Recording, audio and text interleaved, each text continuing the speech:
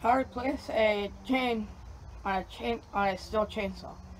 First, you want to take out these two nuts, which I'm pretty sure it's common sense there, but it's alright.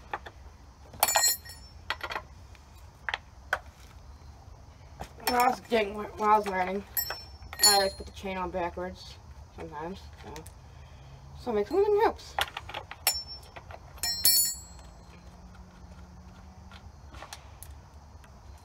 And you can pull off this cover. And you might as well clean out the cover while you're at it and clean out this. Now, you see that chain is loose. So you just pull it off with the whole bar. But if your chain's not loose on this Stihl 21,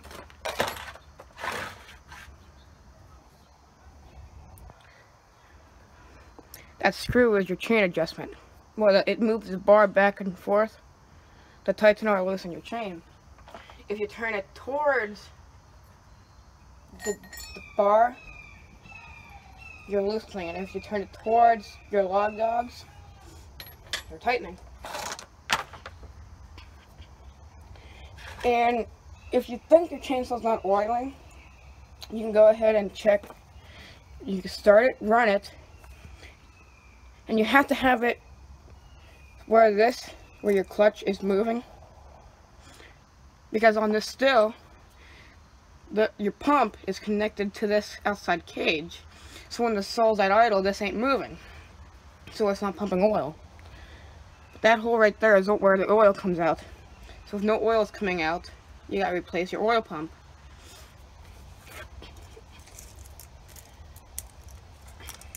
But yeah, so I gotta replace this bar here eventually because it's starting to, I don't know, you could say flare out. I gotta sharpen this chain anyways, but if you look, there we go. This is the cutting edge. So when and it goes like this. So when you're cutting, you want this, when you put it on your bar, you want it to look like this. This is your tooth. And this is just like a rake or something they call it. This comes over, goes down the end. So when you're at the bottom of the bar where it's cutting, the tooth is dragging across the wood, cutting it. So if you have it flipped around, so you're just like that back of the tooth, and so that's the sharp part.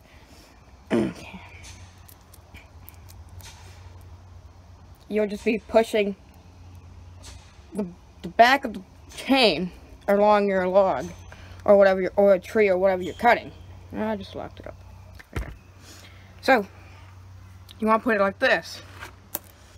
Now you want to check, make sure there ain't no sawdust in the groove, like a lot of it. You'll have a little bit, but not a lot. You don't want a lot. So you just take something and just get a real small screwdriver and clean it out. And the reason why there ain't no paint on here is because this saw wasn't oiling before I got it.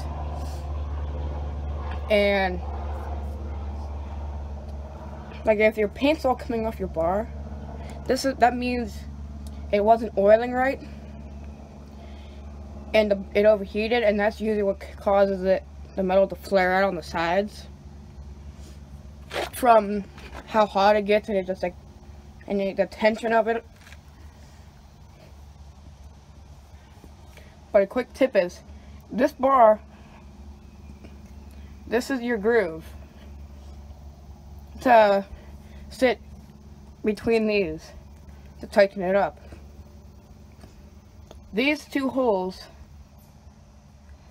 so when you have your bar on, it sits in that little oiler, in the, can you see it? No, not really.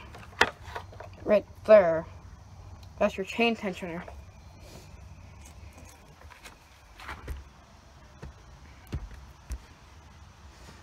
So, you can have this bar on any way. And you usually want to flip it every time you like sharpen your chain or anything so it wears evenly. Because this would say Stihl on it, this bar at least. Or yours could say Oregon, Poulan, Husqvarna. It doesn't matter. If your letter is upside down, who cares? It ain't gonna matter. But it's just so it wears the bottom of your bar, because that's where you're pushing up against with your log, evenly. And if your salt is oiling and it's still overheating this bar, there's this little hole right there. See how it has sawdust in it? That's clogged up because I've been running this side of the bar.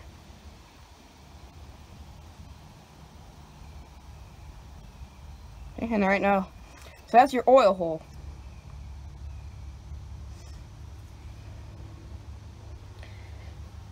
So all you gotta do is take your end of the bar. Well, first you want to take your chain, so it looks like this, and you want to put your bar like imaginary where you want to put it, like which side. So if this is gonna be the top, you can slide your chain up over the length. This saw runs a 35 pitch chain because it has, I forget how many teeth it has. 7 of them on there. So it looks like this. You see how it's coming down, going over, coming around, and as it pulls over, it's on cut this way.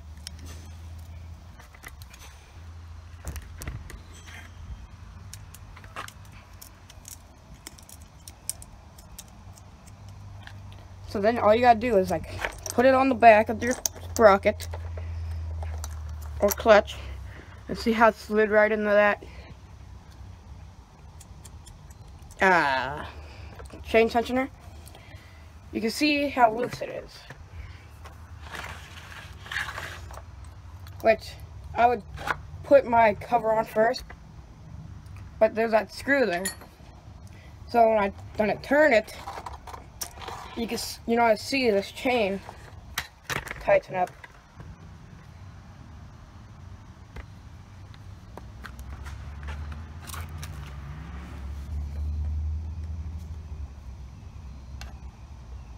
You see how it tightened up? So, before we tighten it up all the way, let's put this cover back on.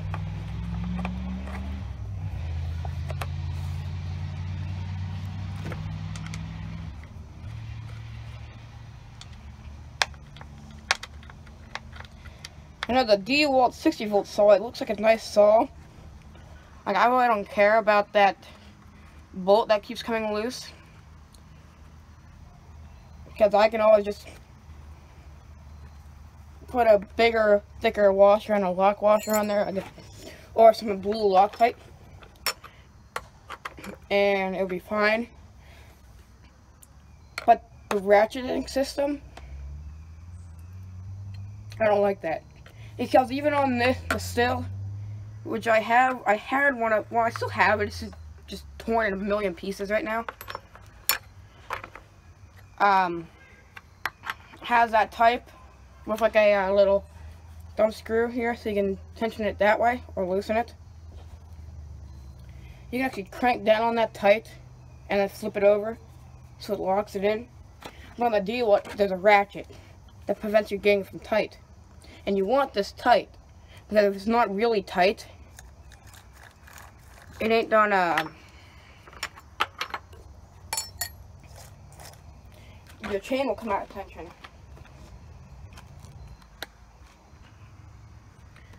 So see how your chain, it's hard to see because you're up higher. The chain is sagging. Now you want your chain tight enough so where when you just gotta pull on a little bit. Make sure it's up there.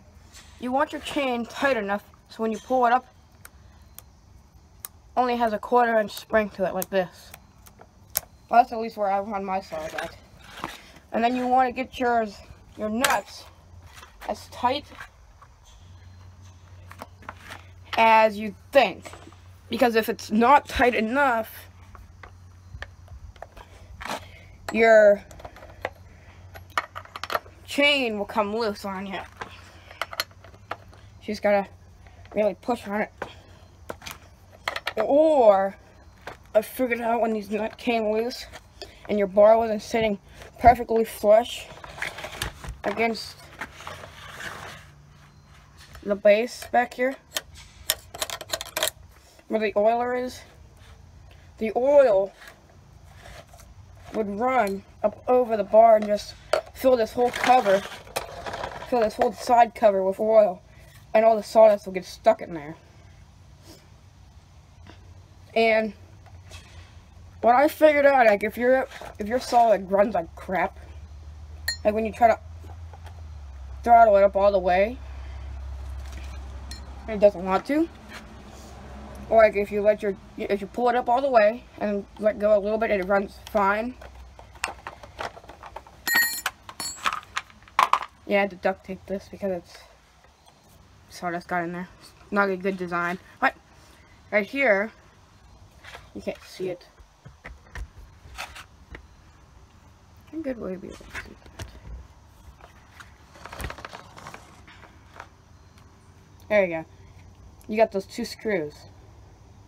The one right there where above the throttle trigger is, the one on the right through that plastic cover.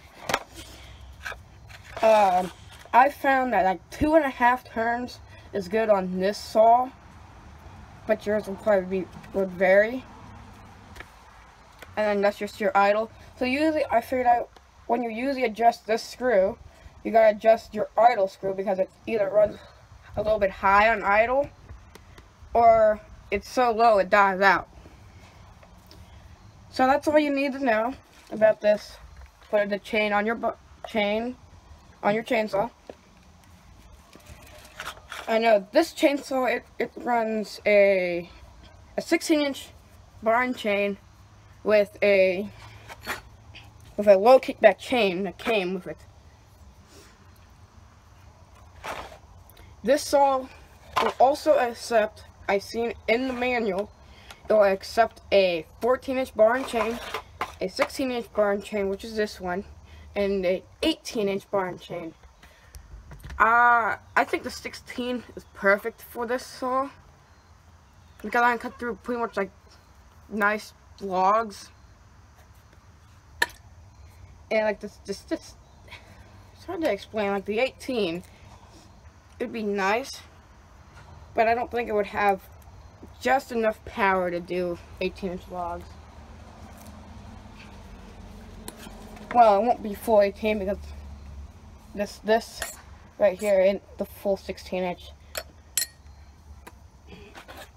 But I will leave a link in the description for a Oregon 16-inch barn chain that fits this saw, and I will leave a link in the description for the barn chain that I want to get pretty soon. Is they call it their PowerSharp barn chain. Now it has the best special chain and bar for this model, and you're gonna attach it. There's this like yellow box that you can clip on, and you run your saw full throttle and you push the black tab coming out of the box against something hard for like 5 to 10 seconds, and your chain's sharp. If you don't know how to sharpen your chain, it would be really nice to have it. I know how to sharpen the chain because I have a sharpener. But this chain just likes to get dull real quick because we're cutting so much wood right now. And we haven't been hitting the dirt because I've been flipping the logs over. So they're not getting, it's not eating the dirt, but like I said, that's the end of the video, I guess. So, I don't know. I'll figure out what I got to say. Yeah, I'll put a link in the barn chain for the Stihls. The PowerSharp barn chain for the Stihl. And the bar and chain with the PowerSharp model for the other saws. You all have to read it just to make sure it fits your saw. But yeah, I'll add those links in the description. Make sure you subscribe to Taro Fixes All, because I love his YouTube channel. Who doesn't? And that's pretty much it. So I'll see you guys in the next video.